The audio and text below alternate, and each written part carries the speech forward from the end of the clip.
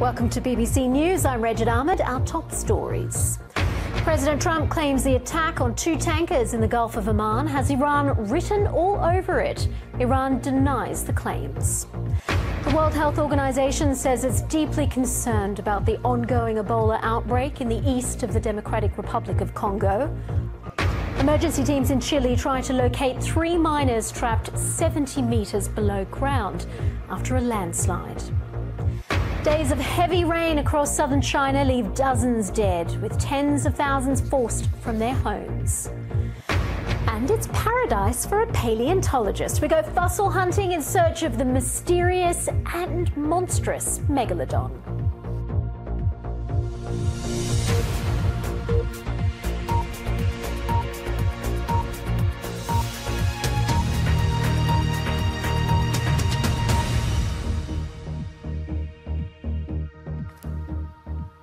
Hello and welcome. Well, President Trump has dismissed Iran's insistence it had no involvement with the attacks on 2 tankers in an important oil route in the Gulf of Oman. Earlier, the US military released a video which it says shows Iranian special forces removing an unexploded mine from one of the ships. Tehran has flatly denied being behind the attacks on Thursday. They believe that other powers are trying to provoke trouble. Here's our chief international correspondent, Lise Doucette. America builds its case. The US military says their video shows Iran's Islamic Revolutionary Guards removing a limpet mine from this stricken tanker. Their photos of the ship's hull points to what they say is probably that mine which didn't explode, and the damage from one which did. One of 2 attacks on oil tankers in the Gulf on Thursday, which rang the alarm about disruption of oil supplies and the danger of war in this volatile region. Others, including the UN, are calling for an investigation. But this morning, President Trump took to his favorite TV show to say Iran's to blame. Well, Iran did do it, and you know they did it because you saw the boat. I guess one of the mines didn't explode, and it's probably got essentially Iran written all over it. Tonight, Britain's Foreign Secretary backed him up. Jeremy Hunt now says responsibility almost certainly lies with Iran. Iran denies that. At this regional meeting, its president took aim at the United States. The US government has acted against all international laws in the last 2 years by adopting an aggressive policy, and it has posed a serious threat to regional and international stability. Whoever caused these explosions knows they're playing with fire. Just look at this map of the Gulf region and the narrow waterways where the world's oil tankers come and go. This is where these tensions could escalate by an accidental collision or retaliatory strike by Iran or the US and its closest partners, including Saudi Arabia. For now, the Saudis are threatening stern action against what they see as Iran's puppet, the Houthis in Yemen, already locked in a devastating war with the Saudi-led coalition just south of here. So is there a way out? Definitely, and that's through diplomacy. The Trump administration pulled out of the nuclear agreement last year and reimposed sanctions on Iran despite the fact it didn't violate the nuclear agreement. Now we have people in the administration that are hoping to put so much of an economic pain on the society that will lead to a regime change.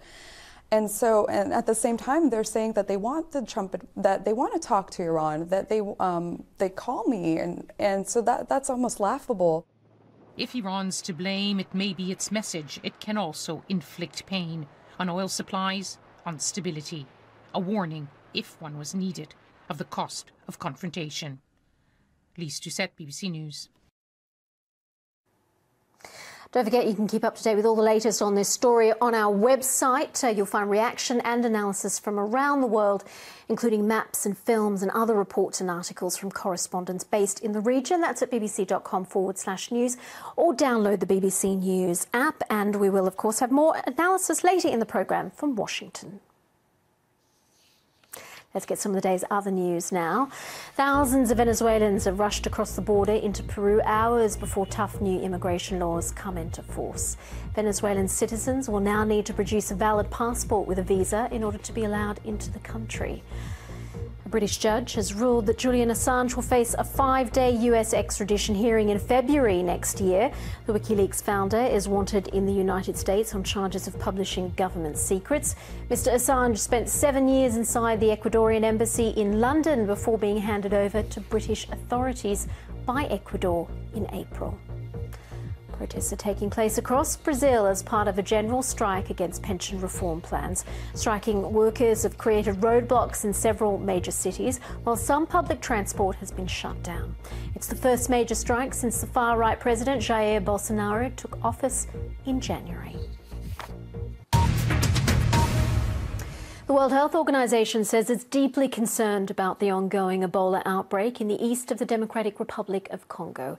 More than 1,400 people have died there since August, while more cases have been detected over the border in Uganda this week. Our correspondent Anne Soy is on the Ugandan side of the border and sent this update from Kasese.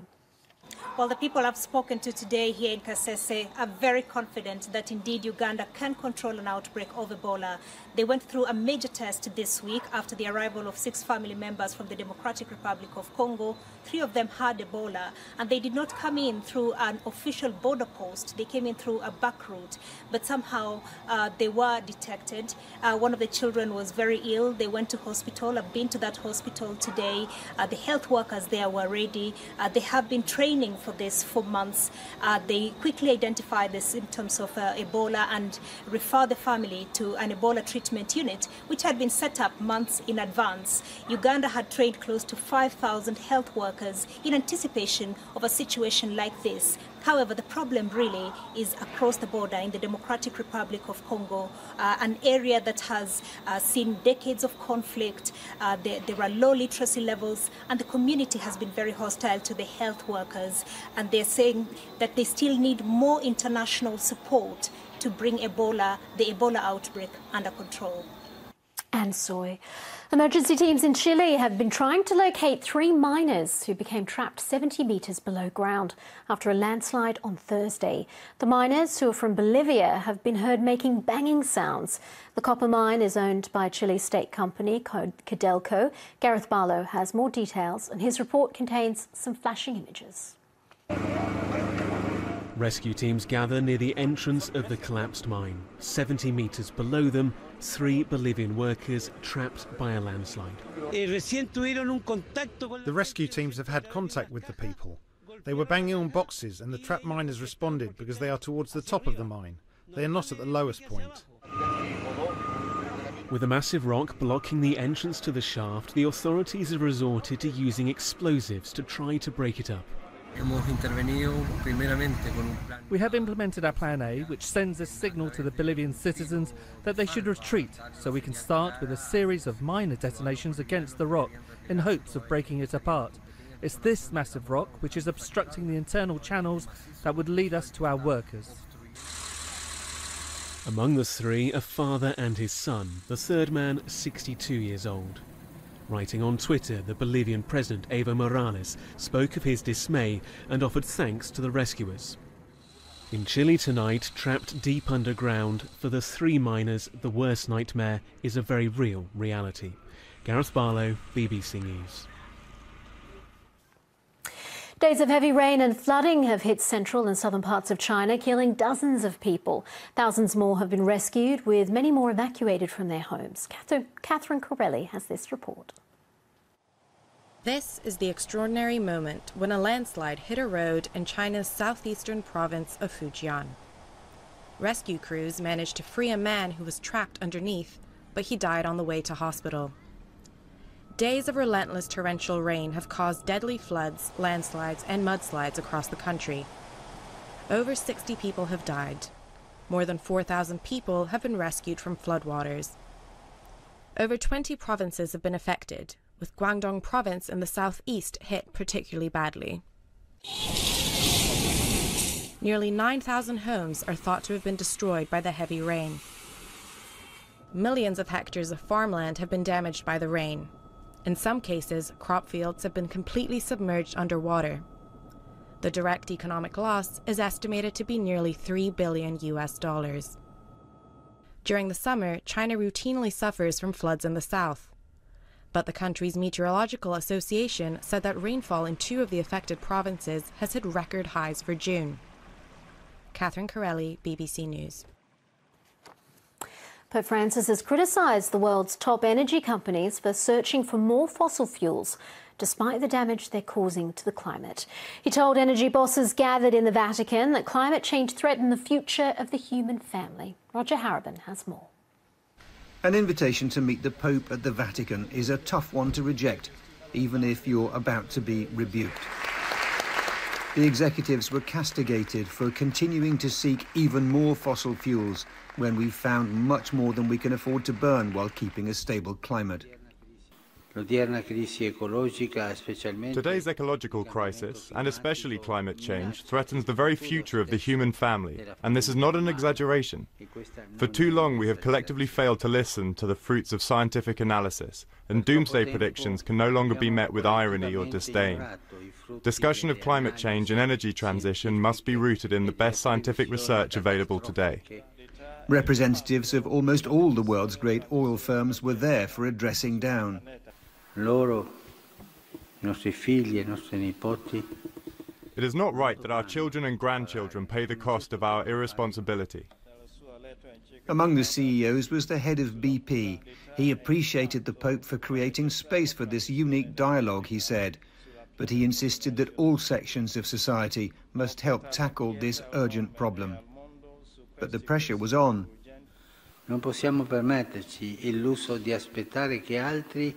We do not have the luxury of waiting for others to step forward, or of prioritizing short-term economic benefits. The climate crisis requires action from us here and now, and the Church is fully committed to doing its part. The Pope posed afterwards with oil executives. Can his moral power succeed where politics has failed? Roger Harrison, BBC News. Stay with us on BBC News, still to come. Earth's distant past on display. We head to the new fossil exhibit in Washington that's delighting visitors. This is BBC News, the latest headlines. President Trump says he's convinced that Iran carried out Thursday's attacks on 2 oil tankers in the Gulf of Oman. The World Health Organization says an outbreak of Ebola in eastern Congo should not be declared an international emergency. Let's get more on our top story now. President Trump dismissing Iran's assistance, that it isn't involved in those oil tanker attacks in the Gulf of Oman. Let's go live to Washington and speak to Mark Cancian, a defence expert at the Centre for Strategic and International Studies and a former colonel in the US Marines. Mark, thank you so much for your time. First of all, if Iran insists it isn't to blame, why would Iran do this, if only to make the situation worse for itself and to turn other countries that might have been sympathetic towards it against it? Well, Iran might be doing 2 things. One is they might be making a point to their own population that they are fighting back against the pressure that the United States is putting on them. And the other thing is they're maybe trying to put pressure on some of the countries around the world that get oil from the Middle East, to have them put pressure on the United States to ease some of the sanctions and allow more of their oil to be shipped. But it's an awfully risky game for Iran to play. It is a risky game, but Iran has played this game before. Back in the 1980s, they mined the Persian Gulf. The United States caught them and had some convincing evidence and retaliated and sank half the Iranian Navy. So there's some history here. If it isn't Iran, if we just give them the benefit of the doubt for a moment, who else could it be? It's very hard to say. It could well be an Iranian proxy, for example, someone who maybe Iran has been arming but isn't directly controlled by the Iranian government. The Houthis, for example, have done things like this. There's been a discrepancy in the reports as well from those who are on the tankers. Some saying they saw rockets instead of mines. I mean, this isn't as straightforward as the US paints it, is it? Well, there's a lot of forensics that need to be done, a lot of statements that need to be taken. experts need to look at the damage. Very often there'll be fragments from the weapons that can be then traced or analyzed. It may take some time, but looking at what the pictures that have been available so far, it's consistent with the Lippitt mines that people have talked about. A Lippitt mine is a hand-emplaced small mine, maybe in place from a small boat, and it looks like that kind of damage has been done. I'm sure you've seen the footage that the US has been talking about of the, what look like people trying to remove a mine from a ship. Does that look like the Iranian Revolutionary Guard to you? Does it look like any familiar state actor? Well, it certainly would be consistent with the Iranian Guards. I mean, they have a lot of small boats in that area. They could have been taking a mine off the ship, but of course taking a mine off of a ship is not the same as emplacing the mine. So there needs to be a lot of forensics before the world community is sure that, in fact, it's Iran that's doing that. And there's a pretty high bar here. There are two things in the background that are on people's minds. One, of course, is the run-up to the Iraq War, where the intelligence turned out to be incorrect. And the other one is the beginning of the Vietnam War, where there were incidents in the Tonkin Gulf, and the way they were portrayed by Washington turned out to be not quite accurate. So with those in mind, I think that there's a high bar for proof in this instance. Where are we headed now? Because there's a lot of animosity coming from the US towards Iran and vice versa. It's a very heated situation. What do you see happening next? I think that there's going to be some sort of defensive operation. I could imagine some sort of escorts for ships, some sort of monitoring of the Gulf to make sure that incidents like this don't happen again. If there's another attack, I think that tensions will rise and that the allies will be maybe more willing to take action. I'm very concerned that there might be another attack. There have been two already, and there seems to be perhaps a pattern developing. Right, Mark Cancian, thank you so much for your analysis. All eyes certainly are on what happens next.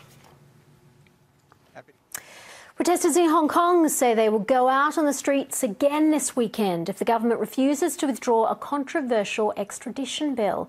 If it became law, it would allow people in the territory to be sent to China for trial. Hundreds of thousands of people were on the streets last weekend, and there were clashes with riot police on Wednesday in the worst unrest there for decades. Our correspondent Rupert Wingfield-Hayes has been talking to some of the protesters.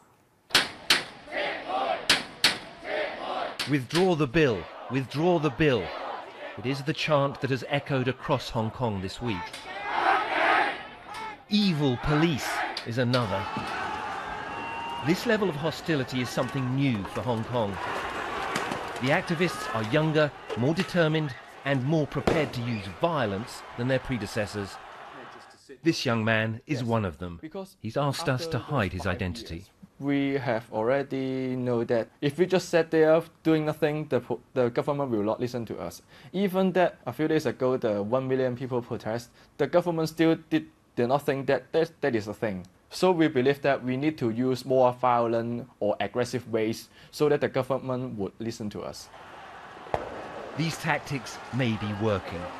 One senior government advisor today told me he still supports the bill, but the violence means it's time for compromise. So we maintain a different system, and we have a different and independent judiciary to deal with these things. And this bill will not enable the things which happen in China happen in Hong Kong.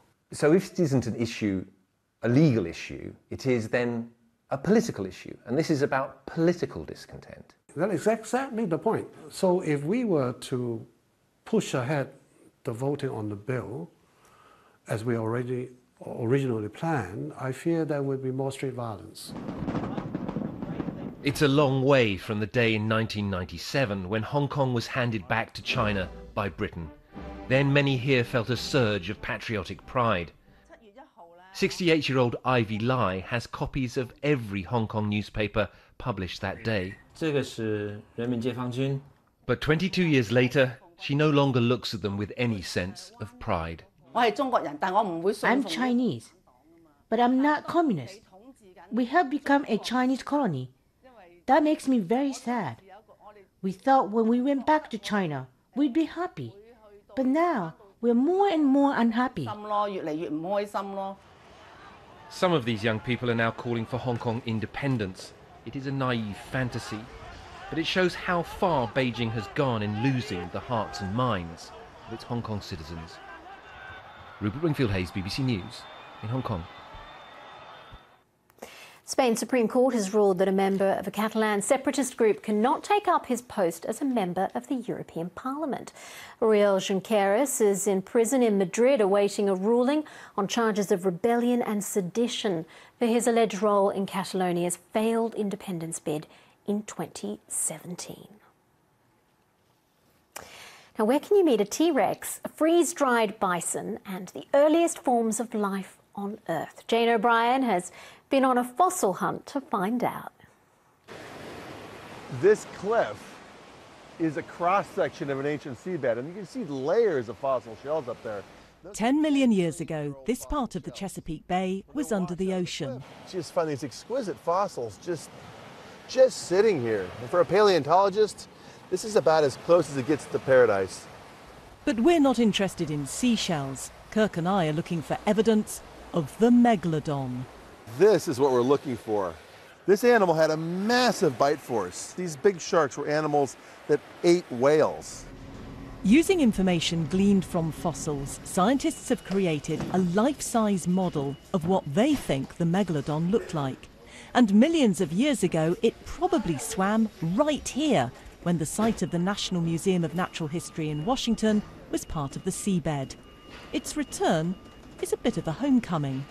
And there are other monsters waiting to be discovered in the museum's new fossil hall. The exhibits tell the story of our planet from the first signs of life, through mass extinctions, to the rise and fall of the dinosaurs, and our own age of humans. Just 28,000 years old, this extinct species of bison is one of the youngest fossils in the collection. It doesn't look like the other specimens because it's freeze-dried. We're lucky to have a specimen with such complete structure to it, almost all areas of the body represented and accounted for, including some of the original horn material, the skin, the muscle tissue, and some of the fur as well. And like all fossils, it tells scientists a lot about the environment it lived in and the impact of climate change. They were gradual changes that life essentially had time to make adjustments to. What we're seeing in the modern period of climate change is that this climate change is happening very quickly, but the geological record offers us the best evidence as to how life will be able to adapt or not. That's a story still unfolding on the Chesapeake. Hey, check this out. There's you've got one. A little tiny one. There are lots of different kinds of sharks here, not just the big ones, but just for comparison. I'd rather meet that than that. Yeah, no, this is probably some little 5-foot-long shark that's no big deal. But is that the same age? Is that 10 million Same years? age, same sea, different shark. The megalodon will never return to these waters, but as climate change causes sea levels to rise again, who knows what else may one day emerge from the deep. Jane O'Brien reporting there. Now, before we go...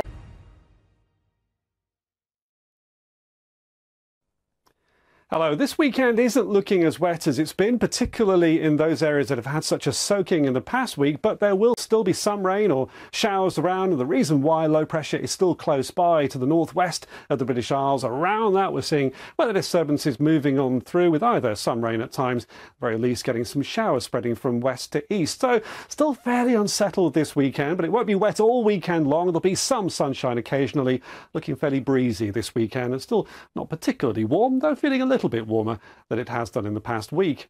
Now, it looks like quite a wet start to Saturday morning in Northern Ireland after rain overnight. It peps up at the end of the night, some rain too towards western Scotland, Wales and western parts of England. This is that first weather disturbance coming our way, slowly moving eastwards during the day. Any rain tending to become more patchy, showery in nature, but still one or two heavy showers.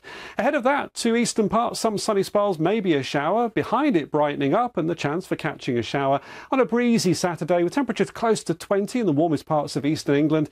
Most of us will fall a few degrees short of that. Now on through Saturday evening, this first area of showers in eastern England will push away. Looks like we could well see some more coming in towards southwest England and Wales on through Saturday evening, and then pushing a little bit further northwards as we go through the night. Clear spells to the chilliest spots into single figures, maybe towards mid-single figures in one or two areas, certainly prolonged clear spells overnight. And then on to part two of the weekend. Look familiar? Deja vu, low pressure still to our west, and again weather disturbances moving around that with showers that at times could be heavy and possibly thundery. We'll start off with a batch of showers close to northern England on Sunday, especially northwest England, southwest Scotland too, pushing northwards across Scotland as the day goes on. Sunshine, one or two showers elsewhere, and then the potential for some heavier downpours to come into Northern Ireland through the day, maybe into parts of Wales as well. But yes, there'll still be some sunshine occasionally. Not everywhere will be wet, maybe not many showers at all towards East Anglia and the southeast of England, close to 20 in the warm spots. Looks like a similar picture on Monday. Showers Northern Ireland and Scotland, some heavy, an area of cloud, either patchy rain or a few showers affecting parts of England and Wales. Southeast of that, though, it could well be a little bit warmer into the low 20s, and for many it will start to feel a bit warmer Monday to Tuesday. Right now, Tuesday is looking mainly dry. So the story of next week's weather is something drier, a bit warmer for a time at the start of the week, and then it looks like it turns wetter again around midweek, and then it starts to turn cooler once again as well.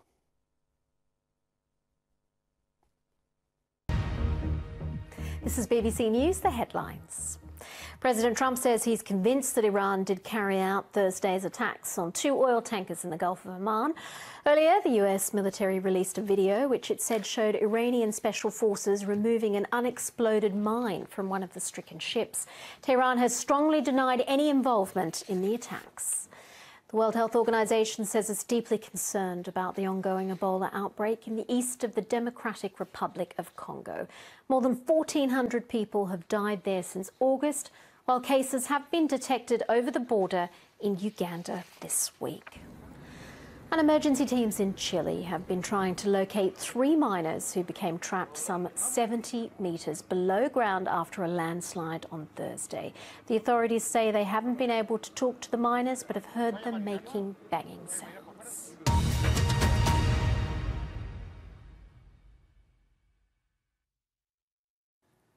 It's 2:30 in the morning. Now on BBC News, it's time for the Week in Parliament.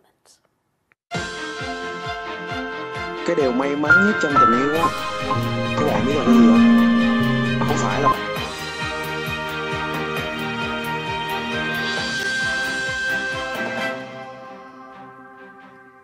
Hello there and welcome to the programme. Coming up, as the Conservative leadership race hots up, just how likely is it that Parliament could be suspended to deliver a no-deal Brexit? If we get to a point where a Prime Minister is intent on doing this, the only way of stopping that Prime Minister will be to bring down that Prime Minister's government. We'll be talking to 2 experts about whether prorogation is a legal or constitutional option. Also on this programme, the government's accused of not going far enough with plans to radically cut greenhouse gas emissions. I do welcome this report, but I'd welcome it a lot more if the government had followed all of the recommendations from the Committee on Climate Change, not just the ones that don't cause it ideological indigestion. And could an ancient Cornish sport resolve the Tory leadership contest? Maybe it's the best way to solve the current leadership problems that we've got. You know, maybe the best way of doing it is to put all the contenders into a ring, let them have a massive Royal Rumble and see who comes out on top. But first, the decision about who should be the UK's new Prime Minister and leader of the Conservative Party edged closer in the week. There were 10 candidates in the running when the first round of voting was held on Thursday, and by the end of the day, 3 had been eliminated.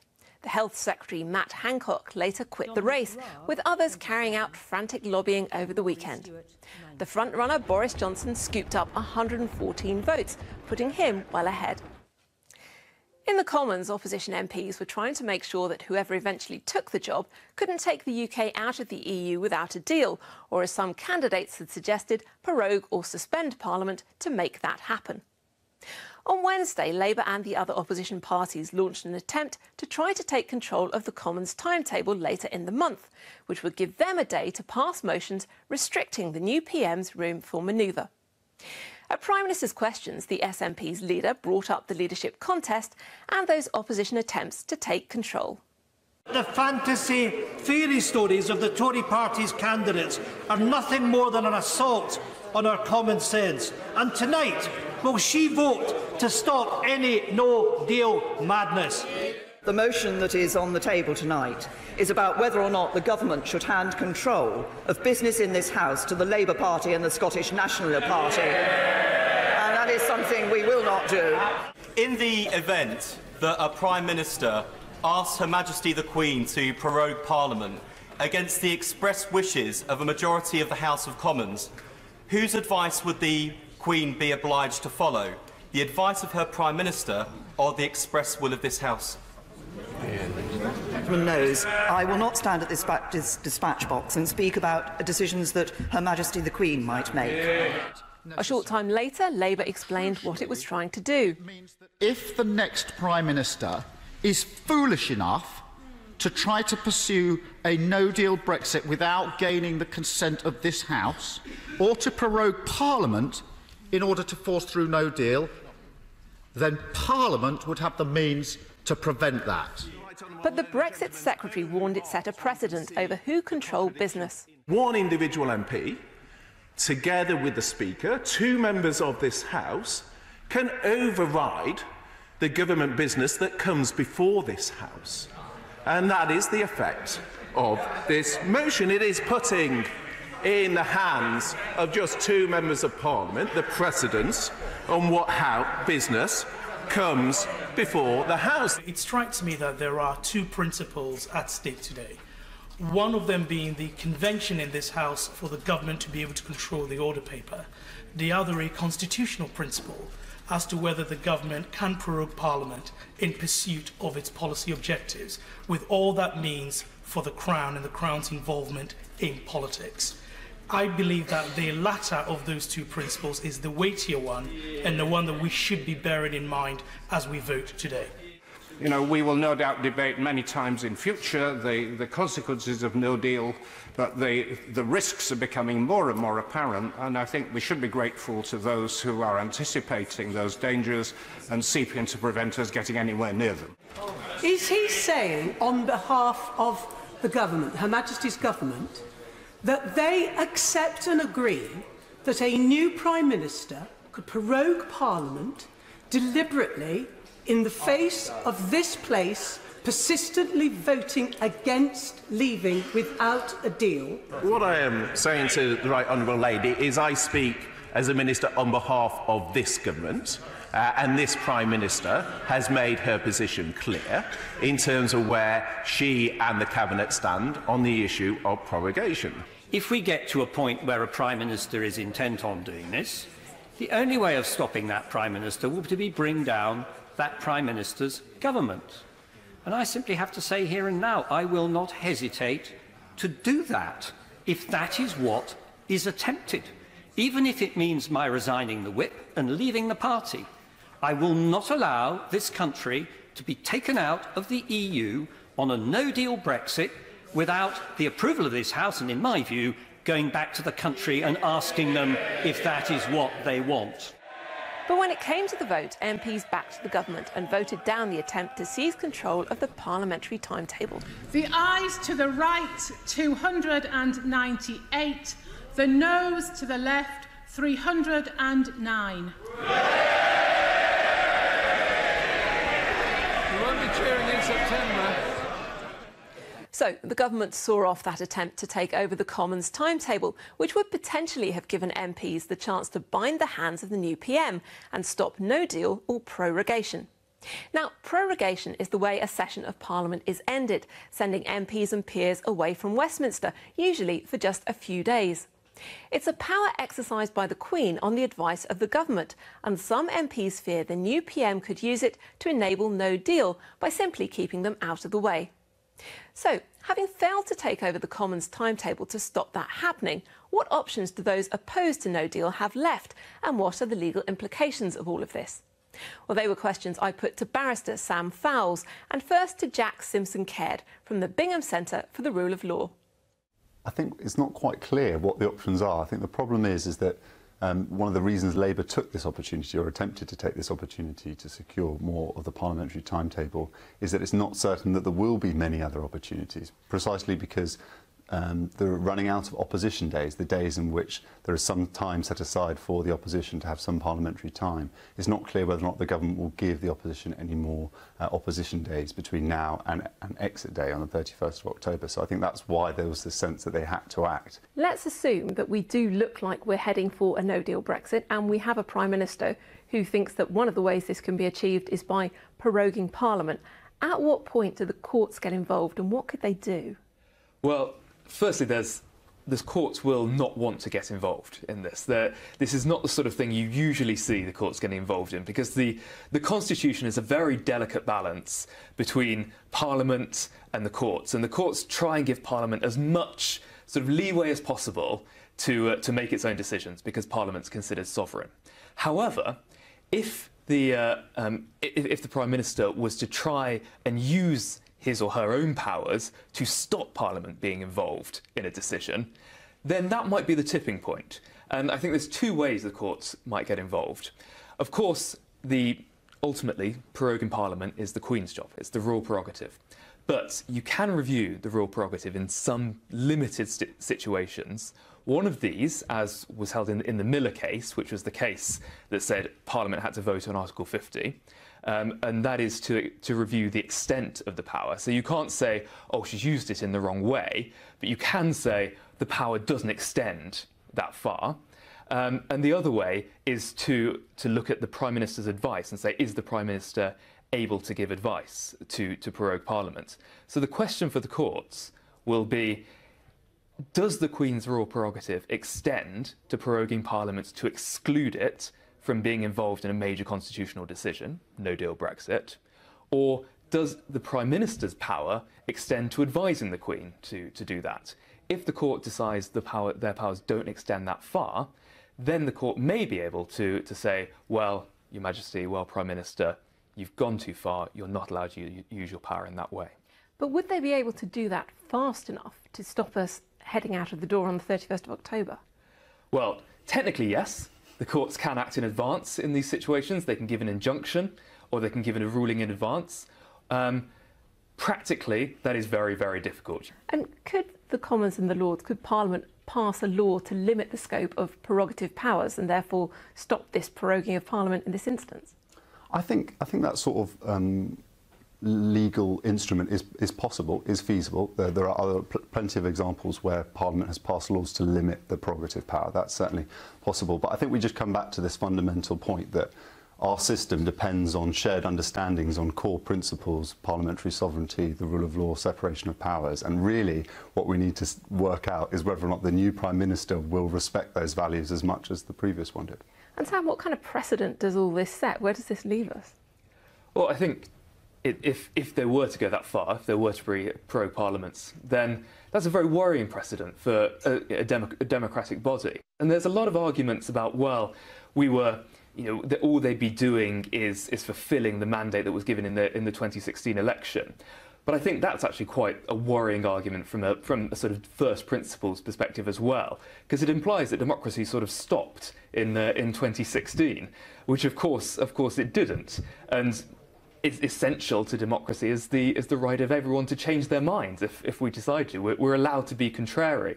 All right, Jack, last one to you. Of course, the other big issue is the clock is ticking. Parliament is due to go into recess at the end of July. It's quite possible that one way and another, with an extension of something as simple as parliamentary recesses, MPs could be kept away until the end of September. That's a core point. I think the issue of prorogation that people are missing is that ultimately government controls the parliamentary timetable. So I don't think that anyone that really wanted a no deal would actually have to resort to prorogation. I think that you could simply just not schedule any opportunities, not schedule any opposition days, as I started out by saying, or simply programming other business, or not sitting on particular days. Ultimately, in our system, the executive is largely in control of parliamentary business, and that could very much be the reason that Parliament has limited opportunities to stop no deal.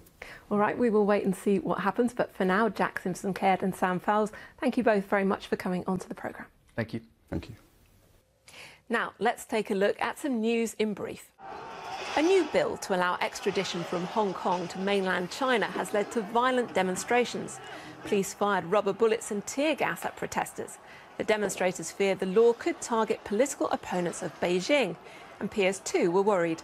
In 2018, according to the Wall Street Journal, the courts in China's Jiangsu province acquitted just 43 people while convicting 96,271, and recall how a Hong Kong bookseller imprisoned for 8 months in China was told by the authorities, if we say you've committed a crime, you have committed a crime. There was condemnation of protests that have been going on outside Anderton Park Primary School in Birmingham. Some parents say children are too young to learn about LGBT relationships. They also said the lessons contradicted Islam, but peers backed the head teacher. Who has bravely resisted a homophobic, what would one call it? Mob, who are protesting against some teaching in school. As I understand it, these children are being taught about relationships. That some children have two mummies and some children have two daddies. That's all it is. And if people don't like it, that's the way modern world is.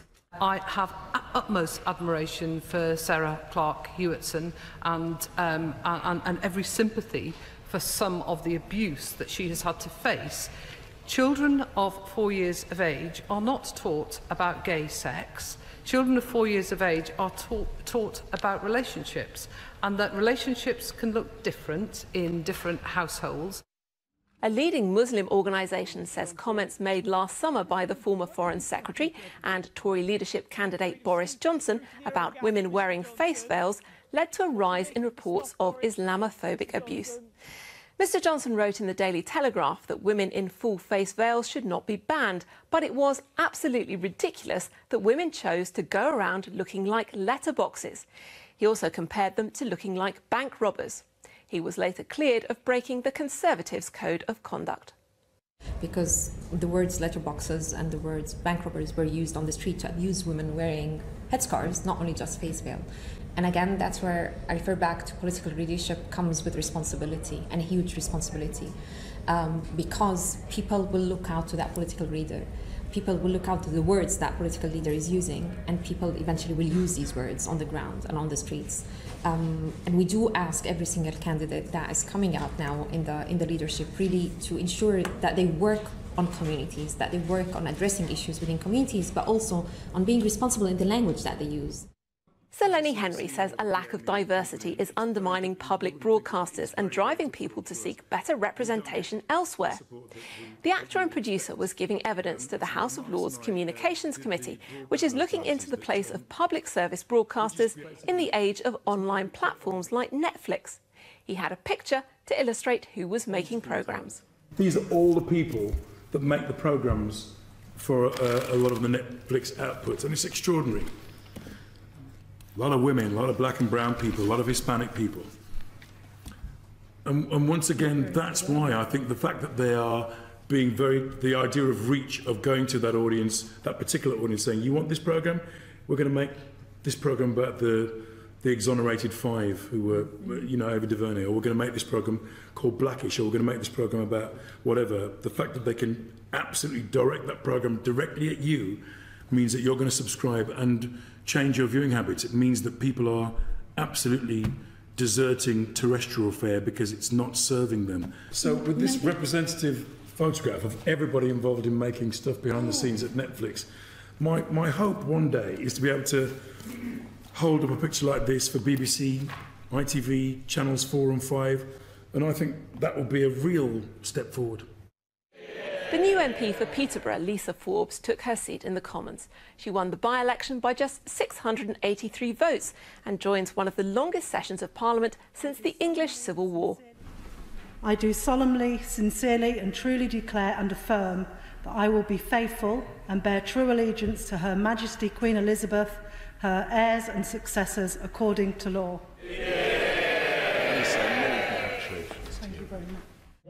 Meanwhile, former Labour and Change UK MP Chuka Umunna announced at the end of the week that he was joining the Liberal Democrats. The Streatham MP told The Times he had been wrong to think millions of politically homeless people wanted a new option on the ballot paper. He was one of 6 Change UK MPs to quit after it won only 3.4% of the vote in the European elections.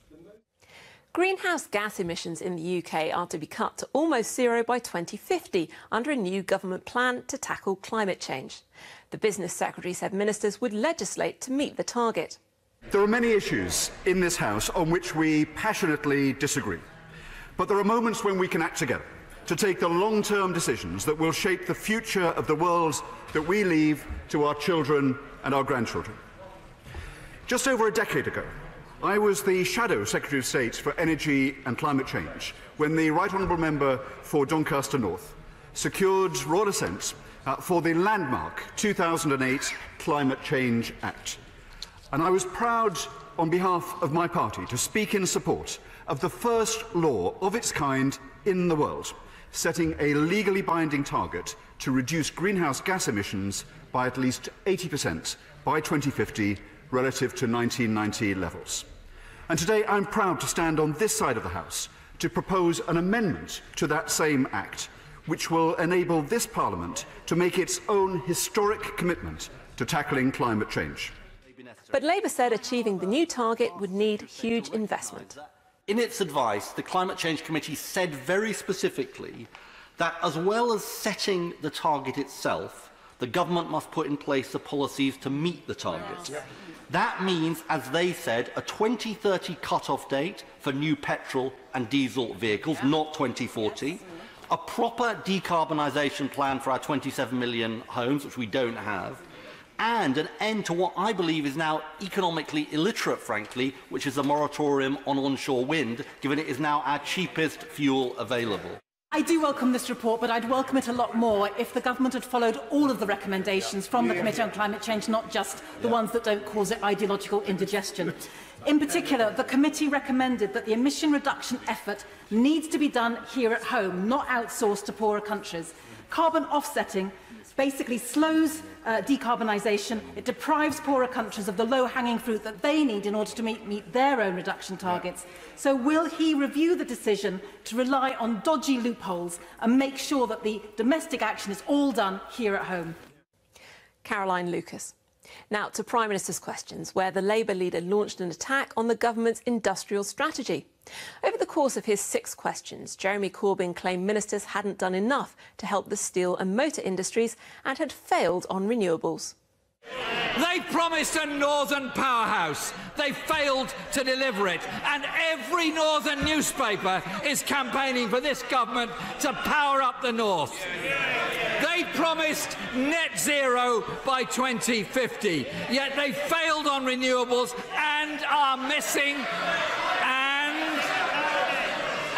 Order! The right honourable gentleman won't be shouted down. It isn't going to happen. Don't waste your breath. It's not productive and it's terribly boring. Jeremy Corbyn!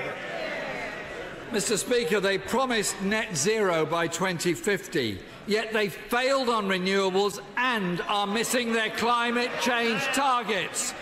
They promised an industrial strategy. Output is falling. So which does the Prime Minister see as the biggest industrial failure of her government? The car industry, the steel industry or the renewables industry? Which is it? Can I just say to the right honourable gentleman, he can pose for his YouTube clip as much as he likes. But let's actually look at what this government has delivered. What we have delivered is a racial disparity audit that deals with the inappropriate inequality of public services for people from different communities. Record investment in transport infrastructure in the north. A record employment rate. Lowest unemployment for 45 years. Wages growing faster than inflation. A record cash boost for the NHS. Better mental health support. More homes being built. Stamp duty cut. Higher standards in our schools. And leading the world on climate change. Theresa May. Now, what's been happening in the wider world of politics this week? Gary Connor has our countdown. Act 5. Some say politics is show business for ugly people, but this week peers debated the soaring cost of West End tickets, with Baroness Flather sharing her theatre tips. The Lehman trilogy. If any of your lordships haven't seen it, I would recommend that you go and see it. At 4, Westminster Hall was packed on Monday when MPs debated access to cystic fibrosis drugs. So popular, in fact, that a small, furry observer just couldn't keep away. At 3, a bad week for Tory leadership hopeful Mark Harper, who failed to win enough votes to stay in the contest. Though you can't say that he ducked the big questions. In a fight, it would be a lion or a bear. OK, on the basis that the lion is the symbol of Britain, I'm going to say the lion. At 2, you know you're getting older when members of the House of Lords are getting younger. The new Lord Ravensdale is just 37 years old and shared some advice he'd been given by the doorkeepers. You're a peer of the realm, my lord. You should bowl in there like you own the place. And at 1, celebrations as the oldest living former MP reached yet another birthday milestone. Ron Atkins, first elected for Labour in 1966, turned 103 years old this week. Many happy returns from all of us at BBC Parliament. Gary Connor there. Now, every day in the House of Commons ends with an adjournment debate when a backbencher has the chance to raise an issue and get a reply from a minister. Wednesday night's topic was Cornish wrestling, an ancient sport first recorded in 1139 when it was said to be fought by giants. Championing the cause was the North Cornwall MP Scott Mann. We caught up with him to find out more, but first here's a taster of the sport as reported by the BBC's Tonight programme in 1965.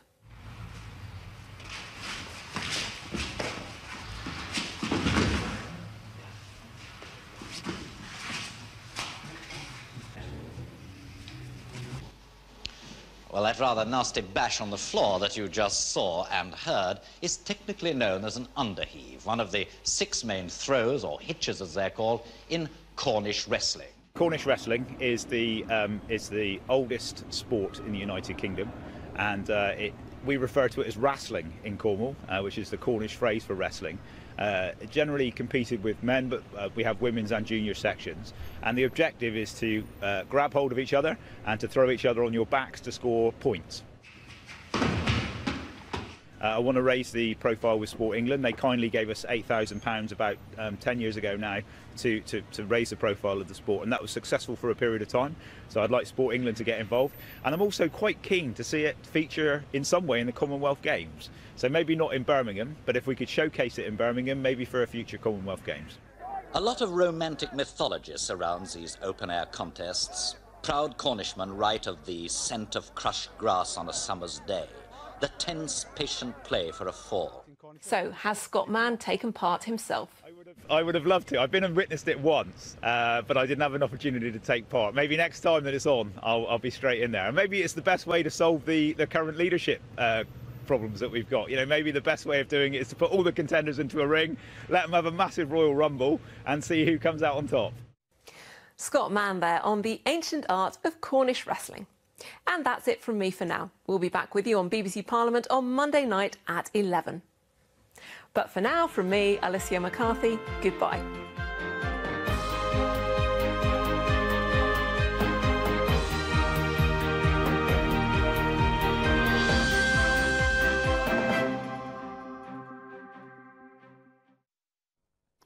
Hello. This weekend isn't looking as wet as it's been, particularly in those areas that have had such a soaking in the past week, but there will still be some rain or showers around, and the reason why low pressure is still close by to the northwest of the British Isles. Around that, we're seeing weather disturbances moving on through with either some rain at times, at the very least getting some showers spreading from west to east. So still fairly unsettled this weekend, but it won't be wet all weekend long. There'll be some sunshine occasionally, looking fairly breezy this weekend, and still not particularly warm, though feeling a little bit warmer than it has done in the past week.